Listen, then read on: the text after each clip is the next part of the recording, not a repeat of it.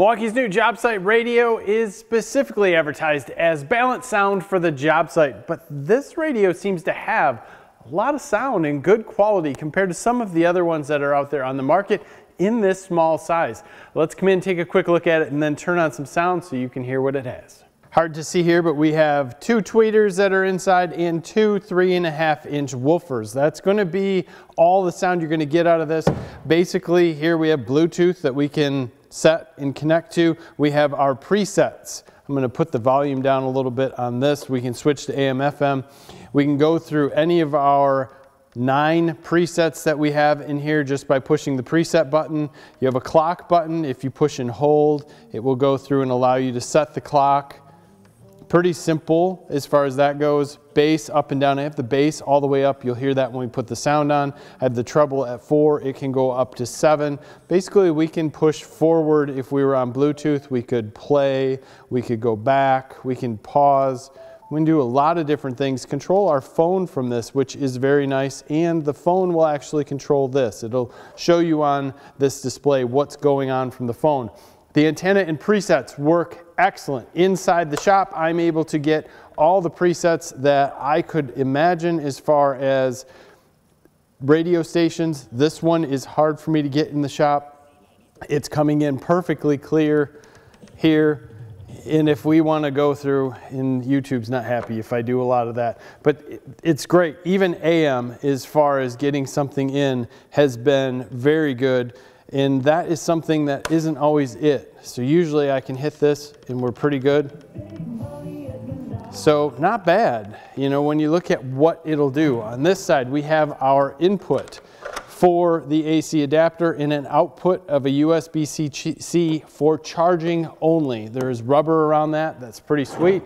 The back will allow any M18 battery to work with it. You're going to need a battery inside. Back in here there are 2 AA's that are going to hold your presets and the clock. I said AA's, those are AAA's. With that said, everything else is pretty standard on this, fairly lightweight.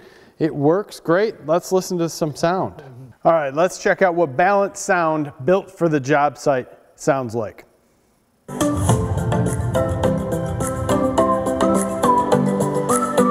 That's max.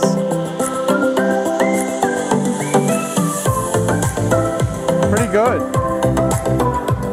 Bass is at a 6, so we could go up to a 7. That's max bass. Colorful Flowers by Tokyo Music Walker. Treble's at a 4. That's max, so it's still clear. Over You by Och. Still very clear, running off Bluetooth. Let's skip ahead.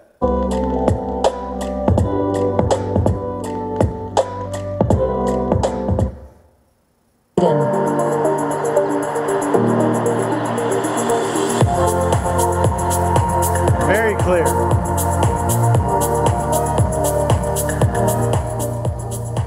I think this Nightfall by Roa. This isn't the music I would listen to on this, but this is a good representation of everything across the board.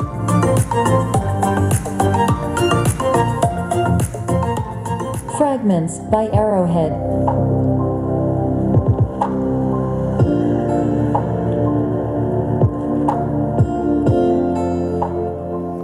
Very clear, and I would venture to go out and say that this is going to keep up with some of their bigger radios that are out there.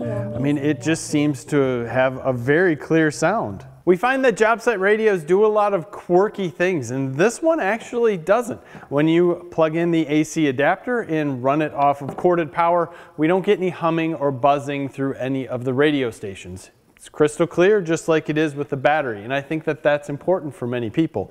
It does have a place for you to store your phone in multiple different areas, and it even has a place on top that looks like it could be a magnetic charging port or a wire-free charging area. It is not, but there's places for you to put all kinds of stuff all over this thing, which is, I think, pretty cool, especially if you're on the job site and you want to keep track of something, or if you're using this, it's neat just to have your phone here. You can charge your phone and have it here if you're on the USB-C, but as far as that goes, there's no auxiliary in.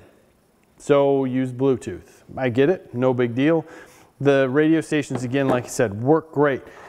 You do not get more bass if you use the Forge battery. Tried that. The AC adapter, when you put things in or out of it, sound exactly the same as on battery. I think that's huge. When you look at the compact and overall design on this, you have a good roll cage if you were to drop this and it were to hit something. I think that's also great. This radio is going to keep up with some of Milwaukee's old larger ones, in my opinion.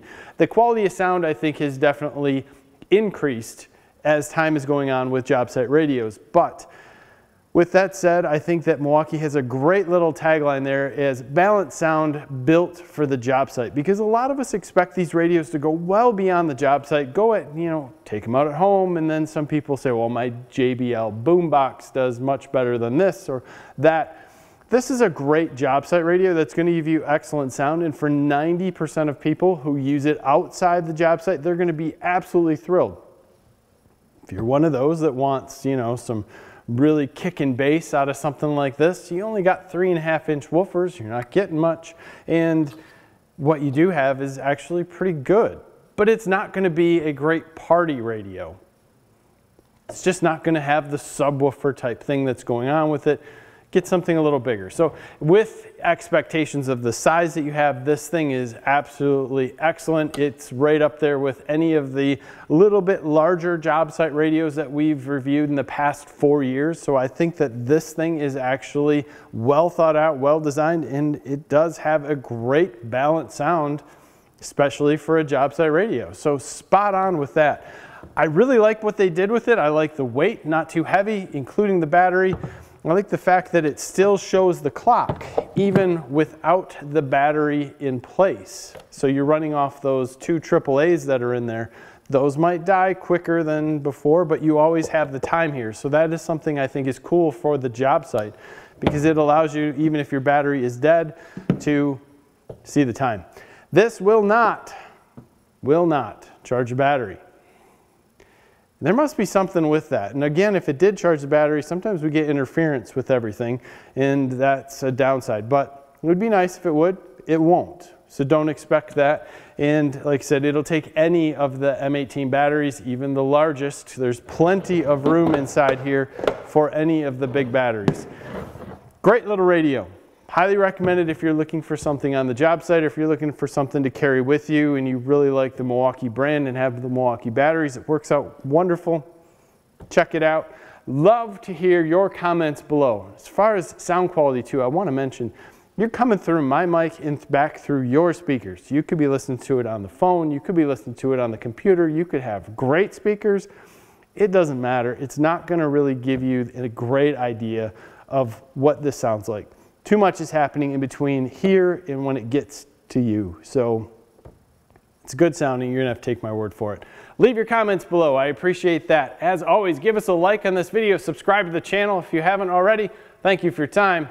Have a great day.